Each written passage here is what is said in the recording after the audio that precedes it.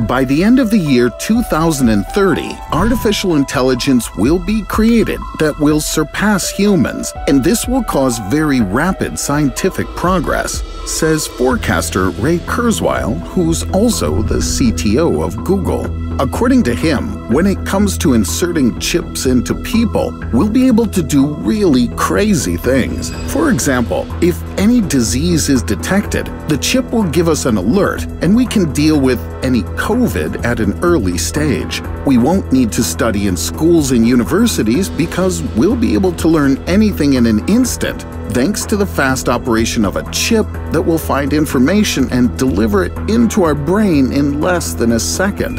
Everything that you'll learn about in this video is based on Kurzweil's predictions. This man is a genius in the field of scientific prediction. He made 115 completely correct predictions out of 147, and the accuracy of his predictions is 86%.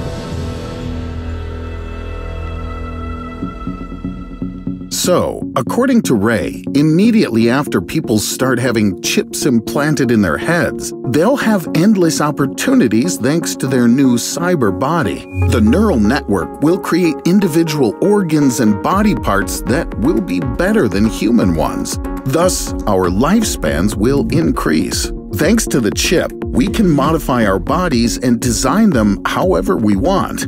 Remember the movie The Matrix? We can create such worlds simply by lying on the couch in our living room and playing the Chosen One or God with our friends. Perhaps we'll even get the opportunity to travel through other people's dreams, like in the movie Inception, while our body is in the real world under a warm blanket, and robots will continuously do the work for us.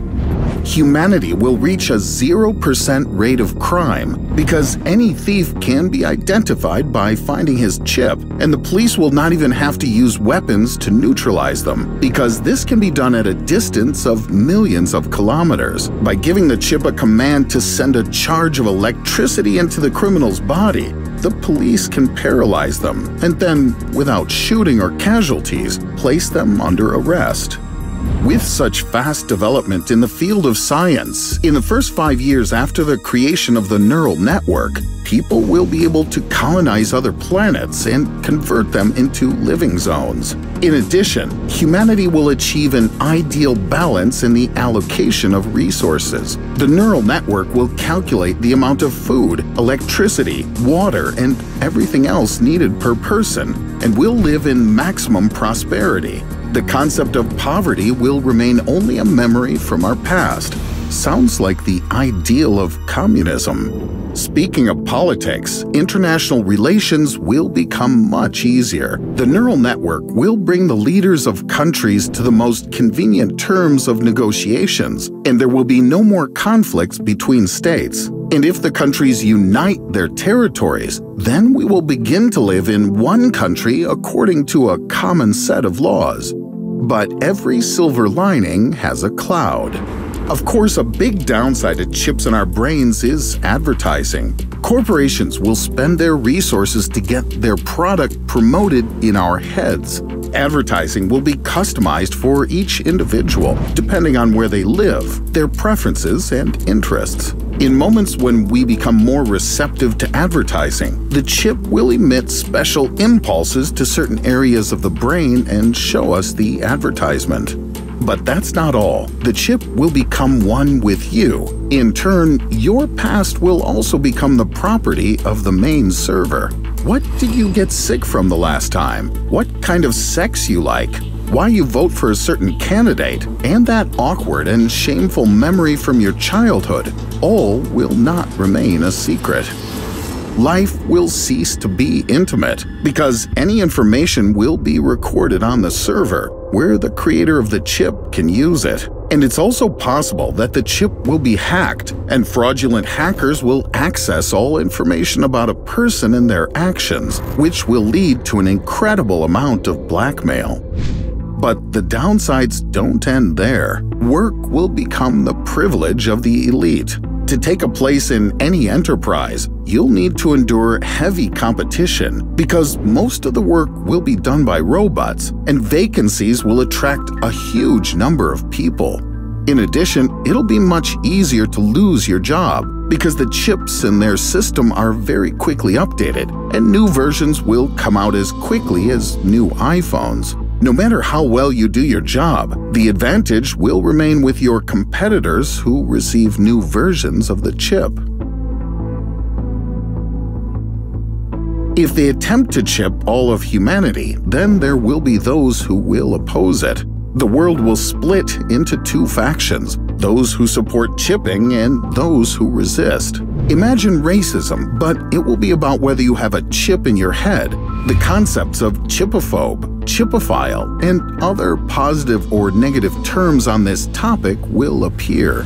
It was announced at a recent conference by Elon Musk that a chip developed by his company Neurolink was successfully implanted into a pig's brain without harm to its health. According to Musk, this development will help people suffering from disorders of the brain or spinal cord. In the future, this chip will be improved and its capabilities will expand. But so far, it doesn't even have half of the functions of the final version of the chip predicted by Ray Kurzweil. But in addition to Neuralink, there are other developments. For example, BrainGate, the so-called brain implant from Cyberkinetics. It's a chip-like mechanism that can help control limbs or other body functions. Thus, people who have problems with mobility will finally be able to move freely.